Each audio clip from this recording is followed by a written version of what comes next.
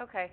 So in today's notes, before we get to talking about the volume and surface area of a cylinder, we're going to take a look at Pythagorean theorem in three dimensions. And this is also known as your space diagonal, or you'll see the stick in the box type of problems. So in the rectangular prism that we have there, I don't know for sure if it's a cube, we have the rod or stick in the box X, and we need to find the length. In order to find the length, we're going to draw the diagonal of the base from this vertex to its opposite. And I'm also going to highlight this edge of the prism here to highlight this right triangle within the box. Okay, so let's trace that again.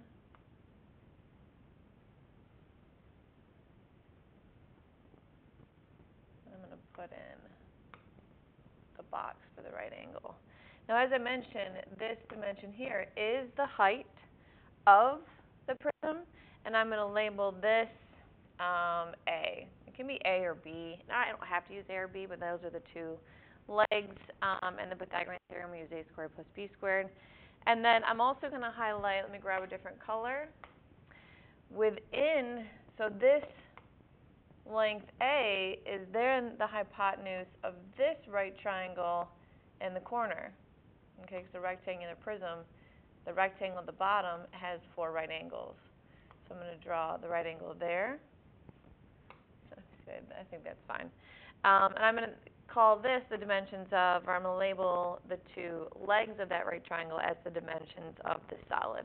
So this would be the length, and this is the width, as we have a length, width, and height in a rectangular prism. So starting in the green right triangle, we know that L squared plus W squared, so leg squared plus leg squared,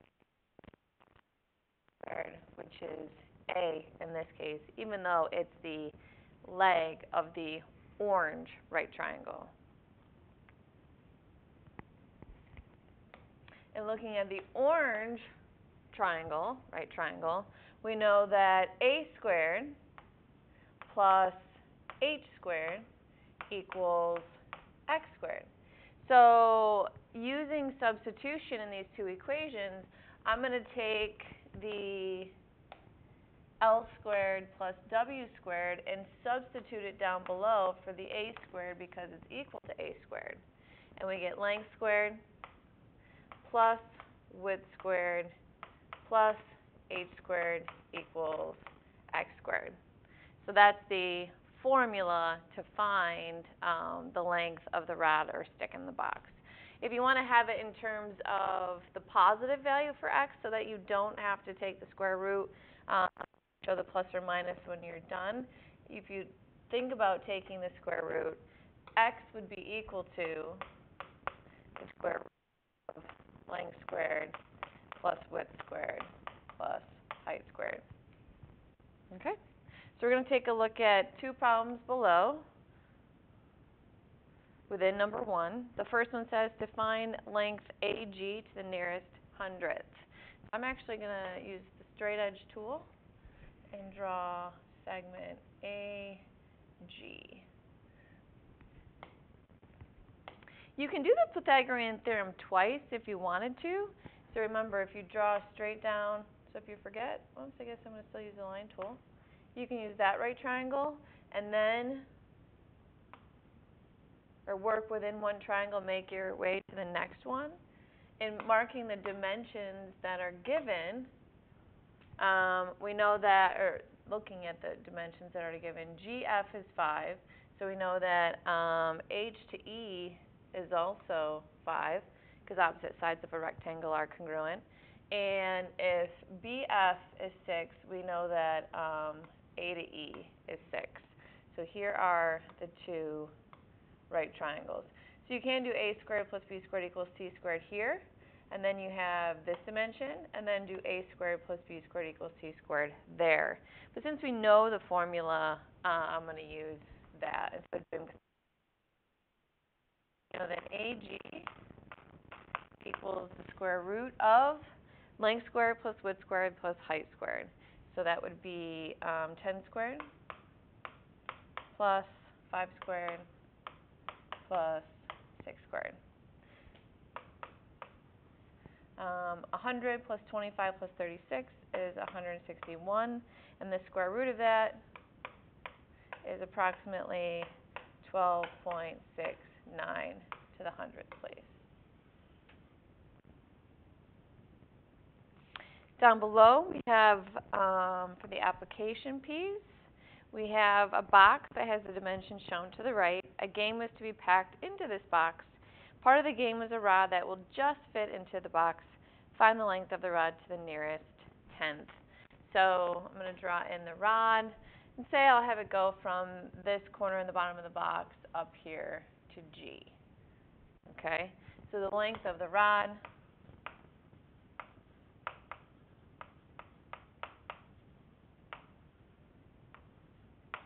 equals the square root of length squared plus width squared plus height squared. So 40 squared plus 80 squared plus 60 squared. So that's equivalent to 11,600. And that is equivalent to 107.7032961 into the nearest tenth. To the right is a 0, so it's going to be approximately 107.7 centimeters. Okay. Now moving on to the cylinder. So let me adjust this so we can fit the whole table. And we're just barely going to do this. So let's fill in the blank at the top. It says, recall that to create a cylinder, rotate a blank about a blank. So to create a cylinder, we rotate a rectangle about a side. That means you could also rotate a square, since the square is a rectangle. Now let's move this up. So we're going to take a look at the solid, the net, and then our formulas. So if we focus on the solid, a cylinder has two bases, so they are shaded. So here is a base edge, and here is a base edge. Do a better job tracing. Okay.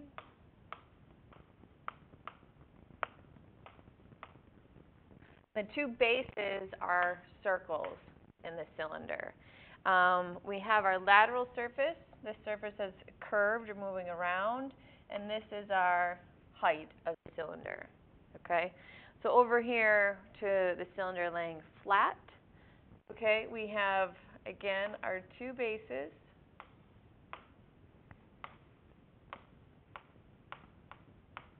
And here is our lateral surface.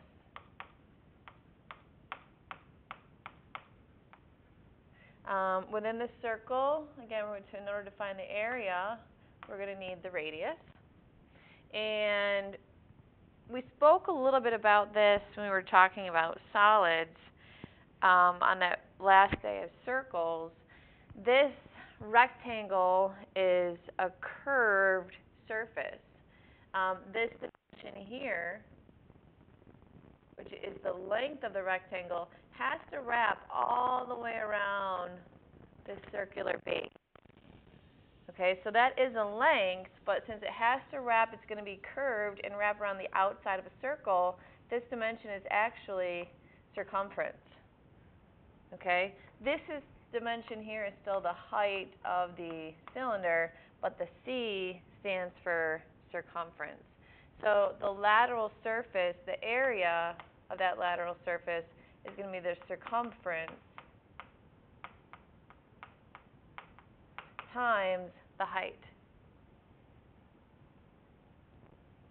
Okay, so down here on that lateral area section here, in this first part of the table, we use L for lateral area, or you can even do LA. It doesn't really matter. The lateral area, L, equals circumference. Circumference is pi d. We often use 2 pi r. times the height. So the total surface area is going to be your lateral surface area plus 2 base areas. Now, these aren't specific formulas per se. That's just how I write it out to remind myself I have a lateral surface plus 2 bases, okay, 2 base areas to add in. So as a formula, it would be 2 pi RH plus 2 times pi r squared. But again, I wouldn't memorize formulas, for surface area especially. And the volume formulas are given on the reference sheet. You would just know for surface area, find the area of all of the surfaces and then add them together. So the volume formula, just like with a prism, it is the base area times the height. This is on your reference sheet, okay? And the volume formula on the reference sheet is pi r squared h. And that's because your base is a circle, and the area of a circle is pi r squared. Okay, so let's take a look at number 2. Find the volume of the cylinder in terms of pi. So in terms of pi is an exact answer. We want everything always, always, always for every problem this year in other regions. And moving forward, you always want to provide an exact answer and not an approximate unless they tell you to round. Okay? So first thing, write the formula. Find the volume. So you look at your reference sheet, and the volume formula is pi times r squared times h. So looking at the problem, the radius is 9, as the full diameter is 18. So we have a radius of 9 meters.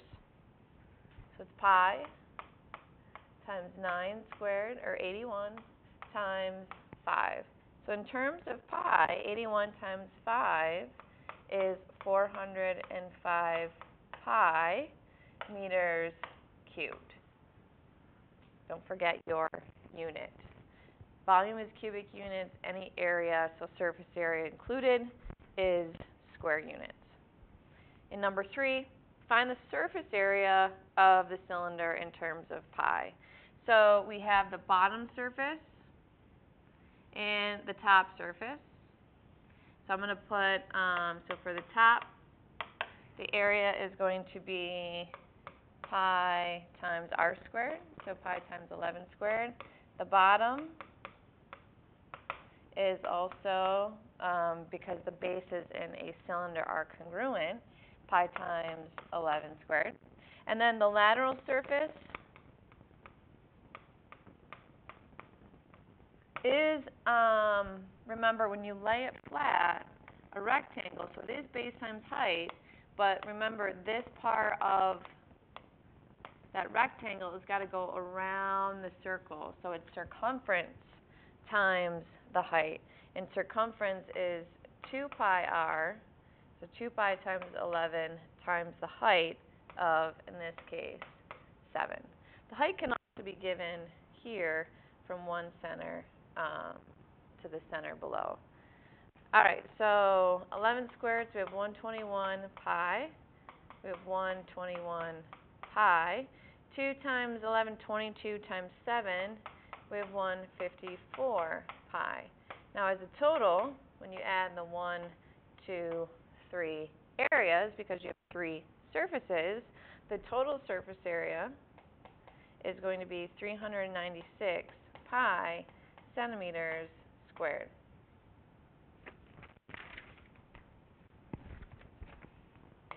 Number 4, we have the net of a cylinder shown to the right. What is the lateral surface area of this cylinder to the nearest square inch? Well, that's easy. Again, lateral area is circumference times height. So 2 pi r, which is our radius. Since we have the diameter of 8, our radius is going to be 4 inches. So 2 pi times 4 times the height. Now, this net, I don't want to say it's laying sideways, but you have to pay attention. The height of any prism, cylinder, is the dimension that connects the two bases. So this dimension here of 15 connects the top base to the bottom base. That's your height, is 15. So 2 pi times 4 times 15. To the nearest square inch, you can type this into your calculator right away, but I'm going to write the exact answer first. So 2 times 15 is 30. 30 times 4 is 120 pi. So that would be exact. And then rounded, that's approximately, it's the nearest square inch, 377 inches squared. Number 5, if the volume of a cylinder is 80 pi inches cubed and it has an altitude of 5 inches, find the diameter of the circular base. So volume of a cylinder, go to your reference sheet, write it down. So volume is equivalent to pi r squared h. And let's substitute what we know. We know the volume is 80 pi, so that we substitute for v. And we know we have a height of 5.